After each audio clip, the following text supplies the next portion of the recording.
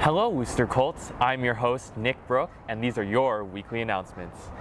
Colts, interested in doing cheer for basketball? Head on over to the informational meeting September 27th after school in the wrestling room. National Honor Society has their first meeting September 22nd in C13 at lunch. Be sure to make it.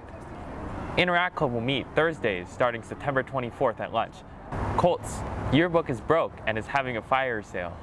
Each yearbook from the past 4 years will be sold for $25 each. Head over on to Mr. Bear's room for more details.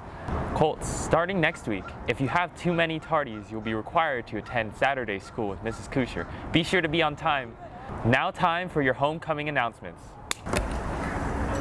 Hey gang, it's homecoming week. So we got homecoming tickets. They're going to be sold at lunchtime in G3 for $10, but they will go up door for $15, so might want to jump on that real quick.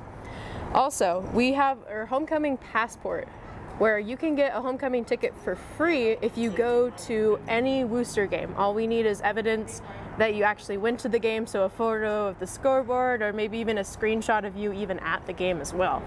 Even if you are participating in the sport as well, that also counts for it. And if you only get 5, and then once you have that 5, you're all good and you get a free ticket to homecoming. So if you are interested in that, go get a passport in G3.